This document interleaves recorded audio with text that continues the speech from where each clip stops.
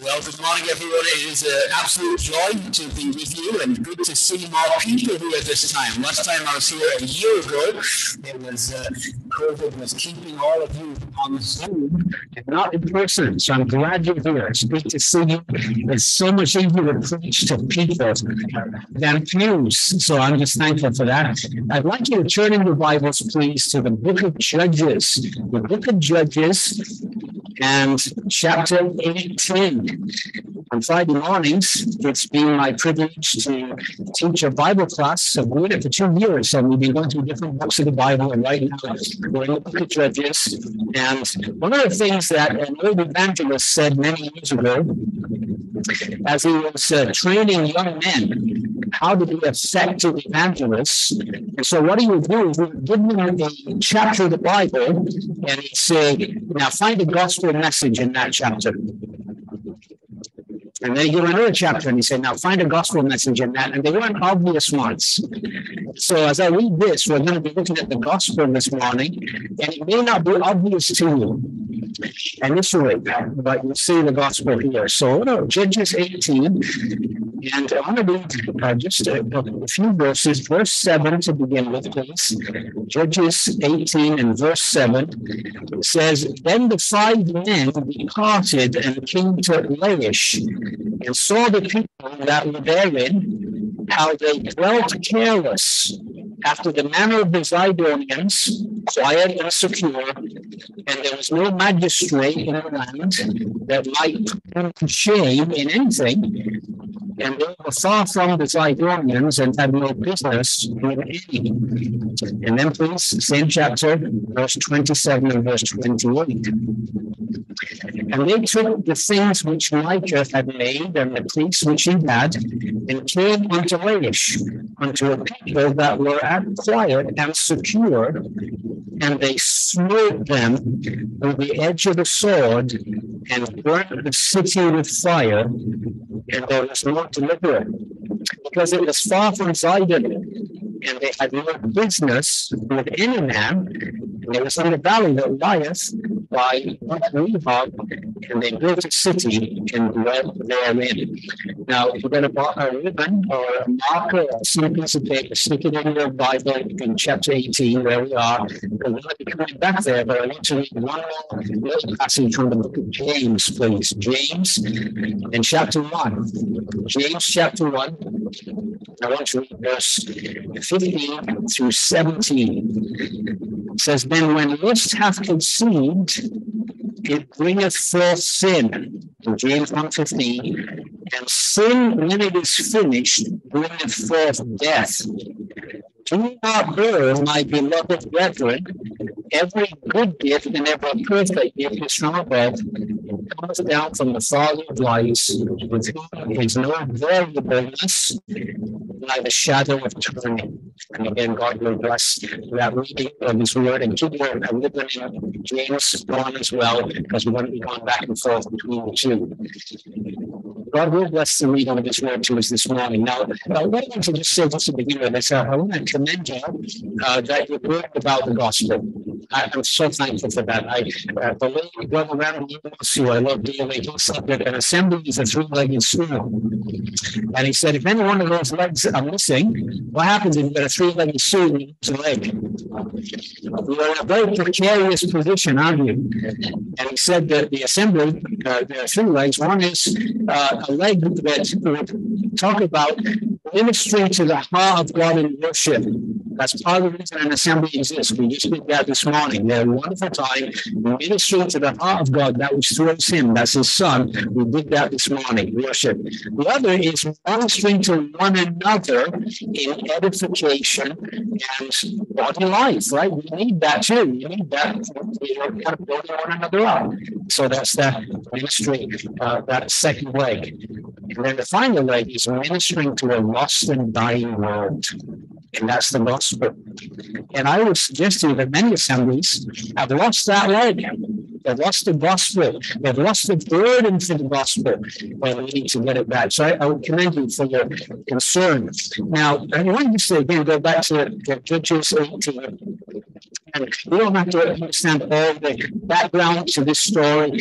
Just simply this, that the people of Laish were in the land of Canaan. And if you remember anything about the Bible, you realize that the Canaanites were very wicked. Now, God was very patient. In fact, he said to Abraham that the iniquity of the Amorites, the people of the land of Canaan, wasn't yet full. And he was going to give them time for their wickedness to ripen to a full level, and then he was going to judge them. Okay, and it was going to take 400 years. So God patiently waited 400 years, allowing their sin to reach its peak before judgment would fall, and God would use the Israelites to bring judgment on these people of the land of Canaan. And of course, you say, well, how is that good news? Well, in one sense, what it tells us is this: God, by his very nature, is infinitely holy. And we sometimes forget that. And in this holiness, he hates sin with a passionate hatred because he sees what it does to the human race. He sees how devastating it is and how it wrecks lives and wrecks families and wrecks countries. And it just causes devastation. He hates it. And in his holy hatred, we must judge sin. He wouldn't be a just God if he just ignored sin, right? He would be unjust to allow it to continue. So in his holiness, he must deal with sin. Now, God had given a great witness to these nations in what he did with the nation of Israel, in bringing them out of the land of Egypt and all the miracles. And some of the people of the land of Canaan remembered that, heard that, and turned to the Lord. One of them was a prostitute called Rahab the harlot. You see, so God's grace was available even for the people of this land. And he had given a great testimony to his greatness. So they all knew about that. But they didn't do anything about it. They carried on in their sin and wickedness. So I want us to just think about the people of Laish. We saw in verse 27 that they're about to be judged. It tells us what was going to happen, what was about to fall upon them. And it tells us, let me just read again, verse 27, they took the things which Micah had made and the goods which he had, and came to Laish, to a people that were quiet and secure, and they smote them with the edge of a sword and burned the city with fire, and there was no deliverer. I want us to get this idea that those people, and God's judgment is about to fall on them. But they're oblivious. They don't realize how close they are to the judgment of God. And I wonder if the people in this country realize, do you realize how close God's judgment is? The Bible actually says, if you're not a Christian this morning, if you haven't trusted in the Lord Jesus, the Bible says about you that the wrath of God abides on you. It's like it's hanging over your head, just waiting to pass. That's how close you are to the judgment of God. And so we're the people, and they have no idea that they're about to be wiped out. They don't get it. They're not aware of it. So notice verse 7, what they were like. What was their condition? Even though judgment is about to fall, what was their condition? Well, the first thing we learn is that they were a careless people. Verse 7, it says, 5 men departed, came to Laish, and saw the people of the area, how they dwelt careless. Careless people. It sounded a lot like North America right now, wasn't it? Careless people, just people under the judgment of God. His wrath is about to burst on them, and all they can think about is the next episode of their favorite soap. Careless, right? Just going about life as if no anxiety about eternity, no concern about their eternal destiny, just carelessness everywhere. And I have to say this, that part of my job as a gospel preacher is to get you to realize you shouldn't be anxious about your eternal destiny. You shouldn't care about your soul. You shouldn't care about what's going to happen to you 1 second after death. You should be concerned. And to be careless is a bad place to be in.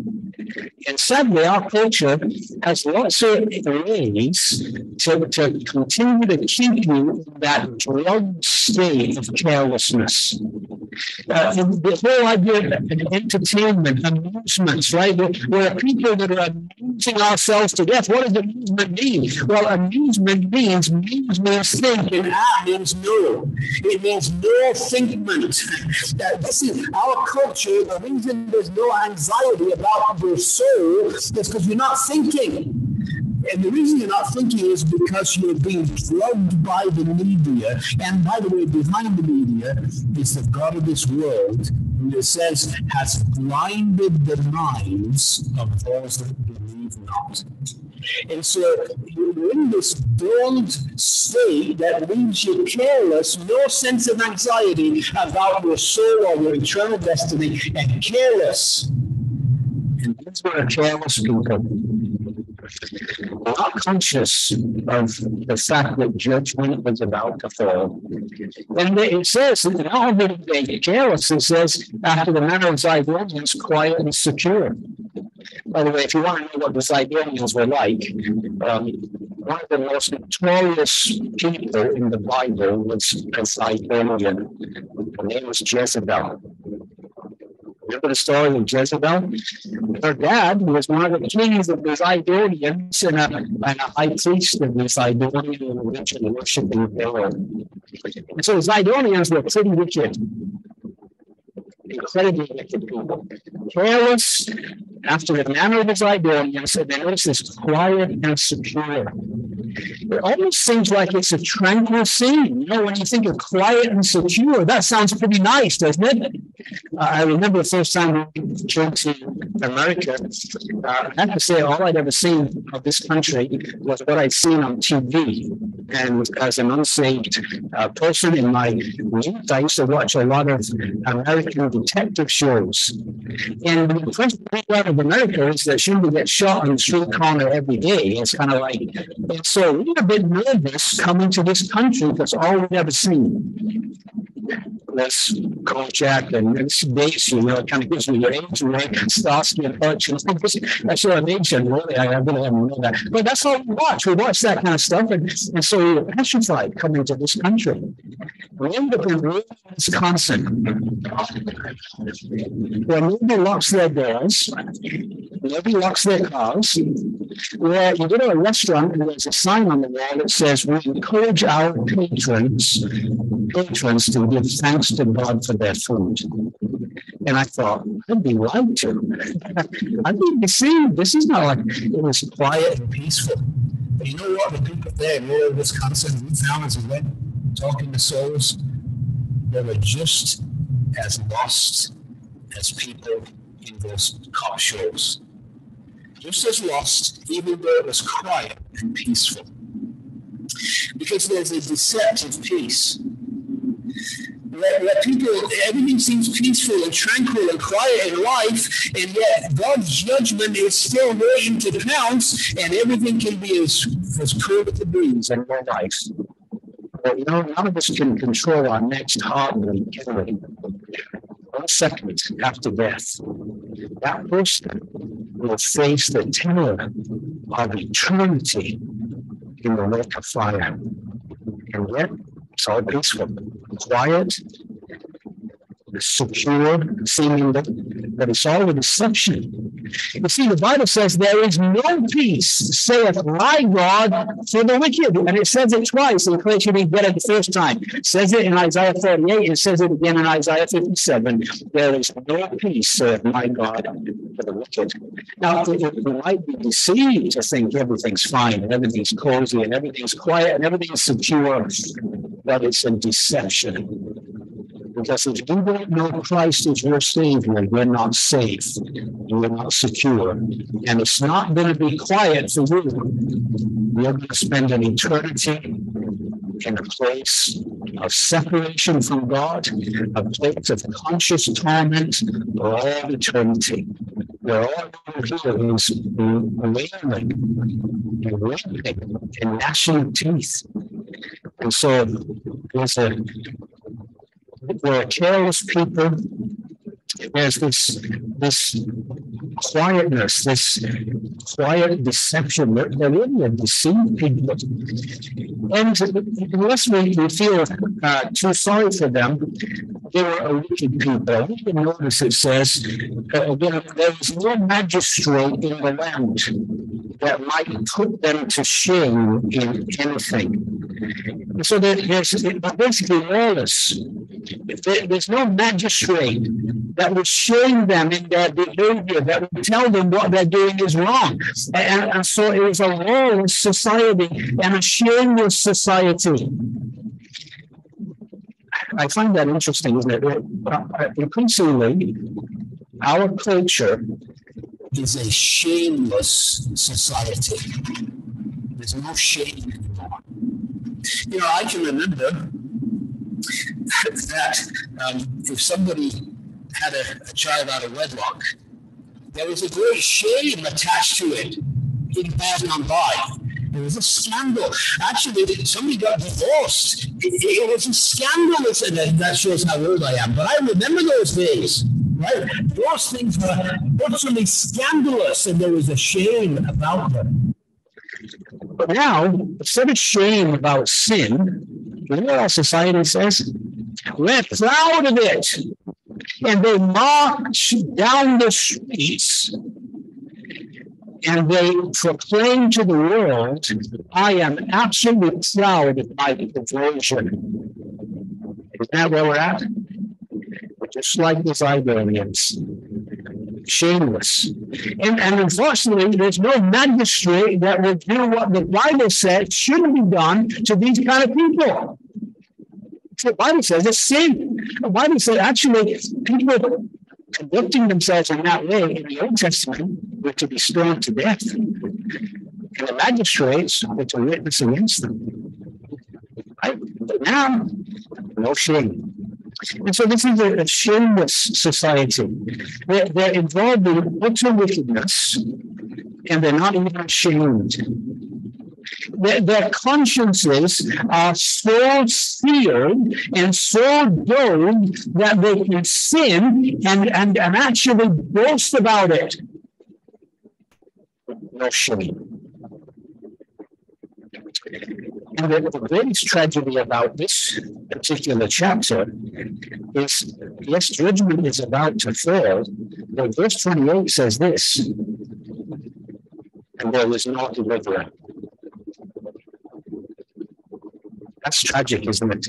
Isn't it tragic to be under the judgment of God, to be just seconds away from the sword of eternal justice and having no hope of anybody delivering you? But that's why we're here this morning.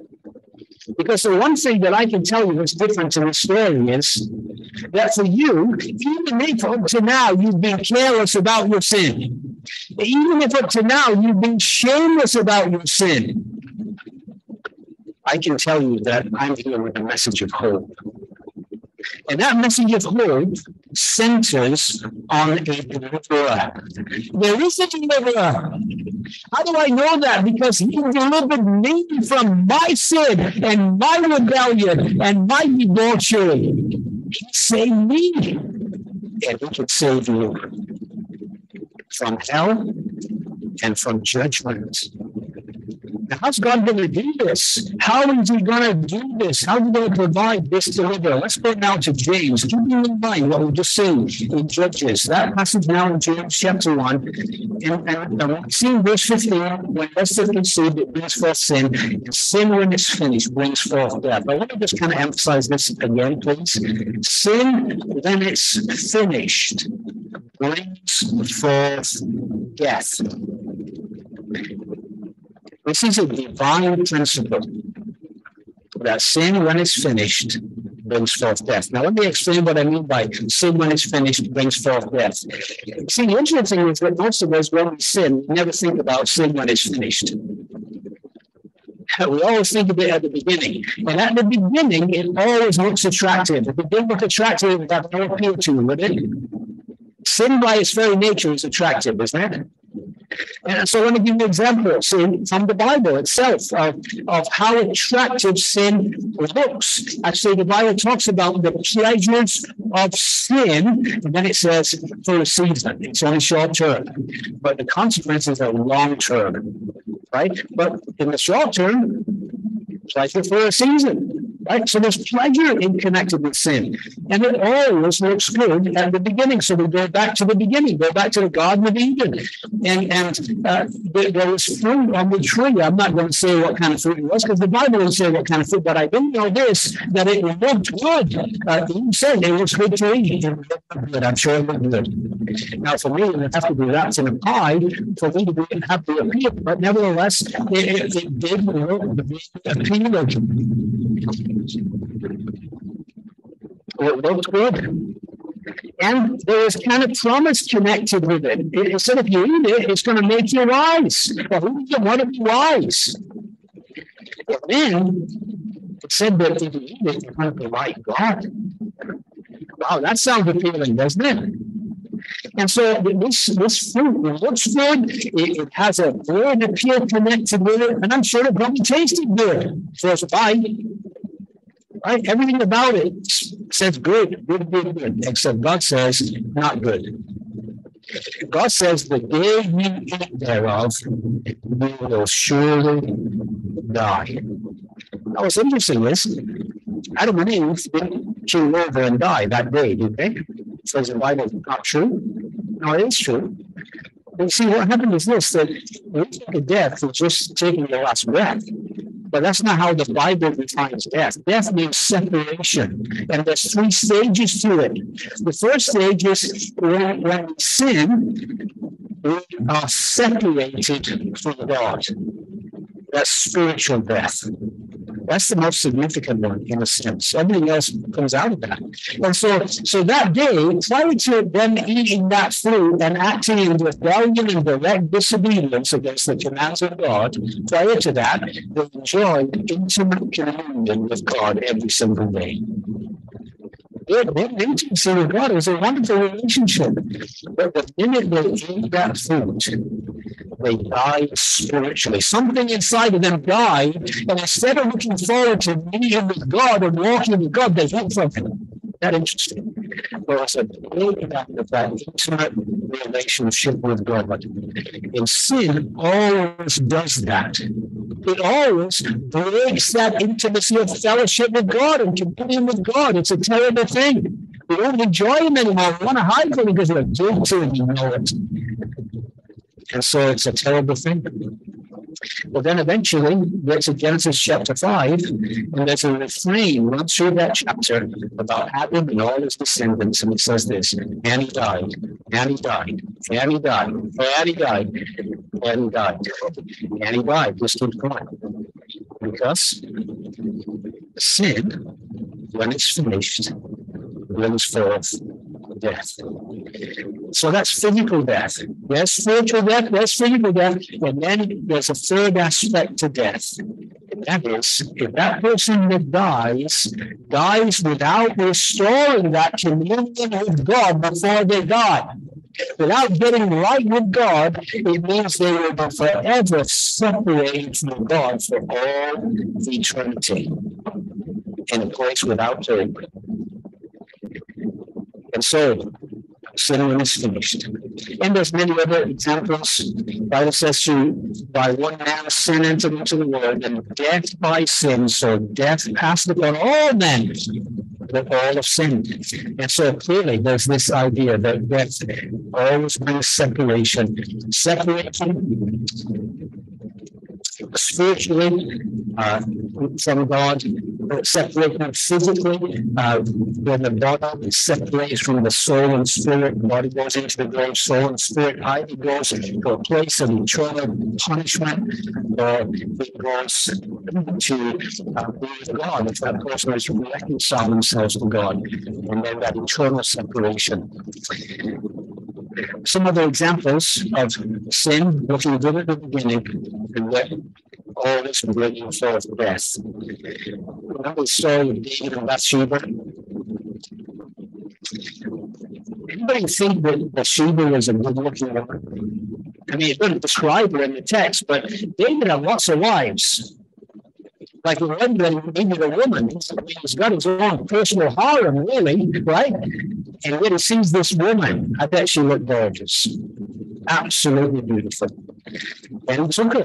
Probably she was married to somebody else. And as it happened, she got pregnant, and David tried the biggest cover-up in history. And it didn't work. So a lot of dying occurred because of sin. David died, and David's son Ammon died, and David's son Absalom died, and David lost his kingdom, and David lost his respect, and it was just a disaster. And you asked David, and you could say to him, I want to interview him, was it worth it, David? Like, how did it go, this sin thing? Did it work out? You ask anybody who has fallen into sin and the repercussions and the consequences, was it worth it? Well, I'll say the same thing. It was a disaster. You see, sin, when it's finished, that's a deception. Deception is usually you to do it together with it. That's the deception. Sin, when it's finished, brings forth death. None of these stories happened when they all lived happily ever after. It was a miserable. See, the Bible says sin is slavery. It's enslaving. It's bondage. It's hard bondage. It looks good. And so James says, it says, get this right, my beloved. Sin, when it's finished, brings forth death. Do not err, my beloved brethren. Get it right. Understand this. Sin, when it's finished, always brings forth death. Don't be deceived. Sin, when it's finished, brings forth death. Then he says that, so get this right. Don't err, my beloved brethren. And then it's almost like the changes his tune. It says something completely radical here in verse 17. It says, every good gift and every perfect gift is from above and comes down from the Father of lights, with whom is no variableness, neither shadow of turning. And you ask yourself, what's this got to do with anything he's been saying? Well, how does God deal with this problem of man separated from God because of sin? What's his solution? How's he going to deal with this? Well, he said, well, I've got a solution. I'm going to send a gift into the midst of this mess. And what a gift it was. See, God so loved the world. In all of its rebellion and degradation, even though he hates the sin, he loves the sinner. And he wants him back. He wants a relationship with him, with you. He wants a relationship. And so how did he deal with that? Well, he sent his son. God so loved the world that he gave his only begotten son. The greatest gift that he could give was his perfect, holy, righteous son, who would come into this world and who would be the only person who didn't sin, lived a perfect life. In fact, the Bible says he knew no sin, he did no sin, neither was any guile found in his mouth. This was the perfect man. Not the perfect man, the Bible says. Well, I'll tell you the perfect man that ever graced this earth. But this is the Lord Jesus. The interesting thing is, we said that sin, when it's finished, brings forth death. And yet there's this dilemma. He is the only sinless person that ever lived. Well, when we think about Jesus, what do we think about? We think about he died. Well, why did he die if he was sinless? If sin, when it's finished, brings forth death, and yet here's this man who never sinned, and yet he died. You have to ask yourself, why? Isn't this kind of breaking the whole thing? You know, it's this, I mean, you said sin when it's finished. You didn't sin. How did you die? Well, it was because of sin. not his, yours. You see, when we say sin when it's finished brings forth death, if you want to know what sin when it's finished looks like, I want to take you to a place called Calvary. I want you to look at somebody who it says his face was marred more than anyone. Was that because they just gave him a good beating? Because a lot of people whose countenance is being marred because of the beating. The reason that Jesus' face was marred more than anyone is that he went through the wrath of God for sin, not for his. He's sinless, he's spotless, he's not just sinless, he's infinitely holy. And yet, as our substitute, he bore in his own body on that tree our sin, your sin, my sin. It was like this, that God laid in Jesus the sin of the world, and then punished him as if he was guilty of every one of them, as if he committed them.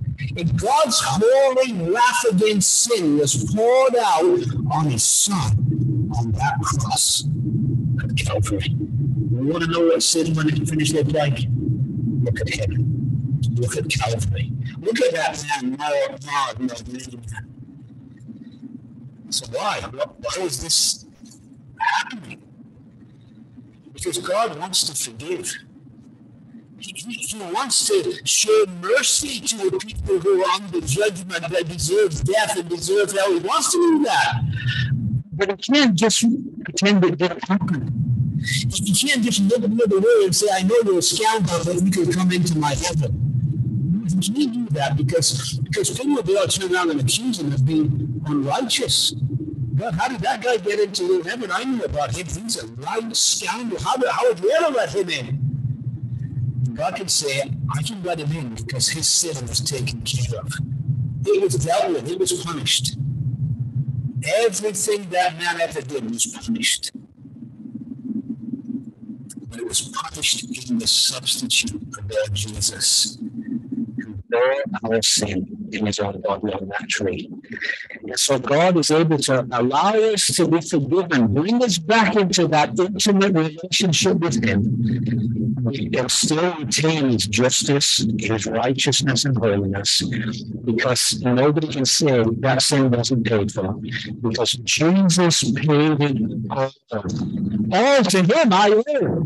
Sin had left a crimson stain. He washed it white as snow. You see, the Lord Jesus bore our sin in his own body on the tree.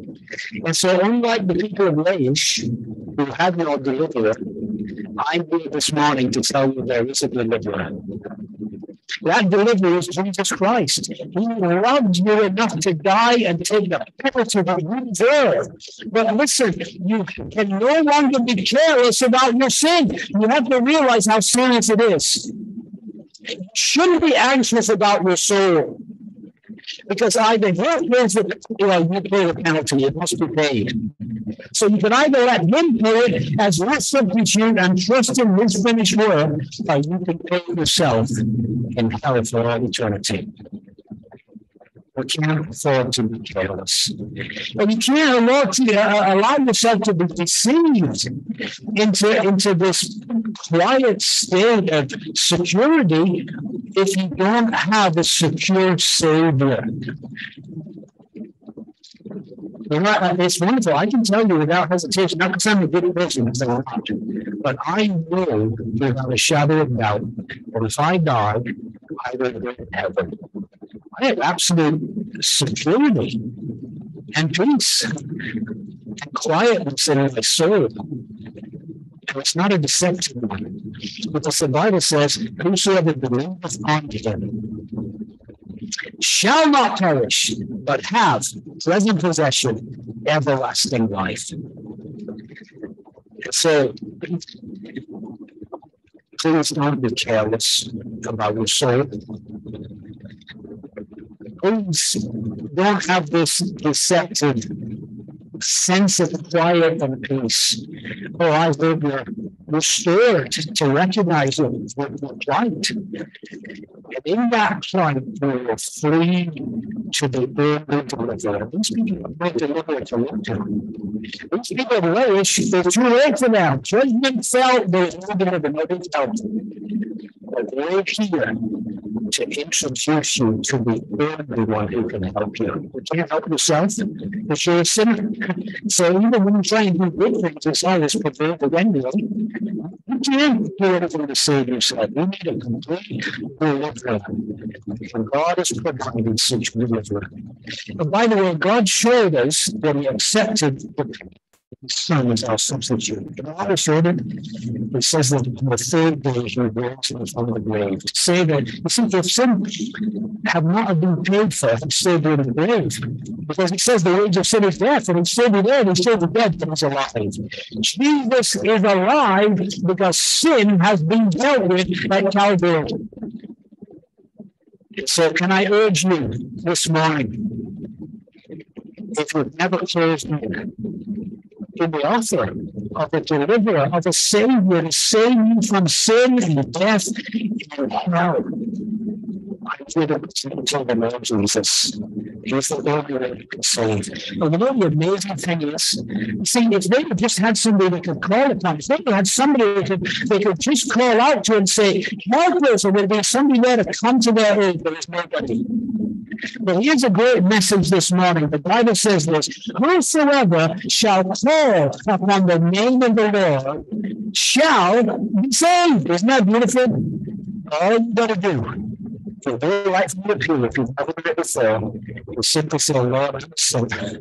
I deserve judgment. I know I do, but I need to be saved. Lord, save me. If you will do it, it says, whoever comes to them, no matter how bad, you might have been as wicked as Jezebel. It says, whoever comes to him, he will in our lives cast them out. He will receive you. He will save you. He will cleanse you from your sin, give you a new start, a new beginning, a new life, a new life, a glorious future, and a hope. So will you close in on the offer of salvation? Because it might not be available much longer. The reason I say that is, you're not guaranteed the next breath. This is not something to put off. You may not have tomorrow. And many people went to bed at night thinking they'd wake up in the morning, and they didn't. Well, they did. They woke up in hell. So can I urge you, please, this is serious. We're not playing games here. This is the most serious thing you can ever do, is closing the offer of salvation. And for those of us that are saved, and we know it, we know where we're going. Can I urge you to flee from sin as well? Because if I want to see sin when it's finished, look at Calvary. See, every sin was paid for on Calvary. Even the ones we committed before we were saved, but even the ones after were all in the mind of God when He died on the cross. So please, don't add anything to this. Let's flee from sin. Let's live holy lives. And let's tell the world there's hope. There's a deliverer. Yes, there's one who delivers. He's right to deliver, and we know it because He's done it for us. We want to introduce it to you. And God help us in these thoughts. Let's pray. Father, we pray if there's one here this morning who's never ever trusted the Lord Jesus, and even been in a meeting like this, maybe in the Christian homes, it's no guarantee it doesn't come by natural birth, but by super birth. So Lord, if there's one more of us never ever closed with this offer of salvation, this full and free offer, because whatever will call on the name of the Lord, that they might do it this morning. And Father, those of us that know for sure we're on the way to heaven. But we have the deliverer, the Savior, that is our beloved, He is our friend. Oh Lord, help us to remember sin when it's finished, and to flee from it, and to live lives of utmost holiness. Because the Lord Jesus is worthy of this. We ask it in His precious word and name. Amen.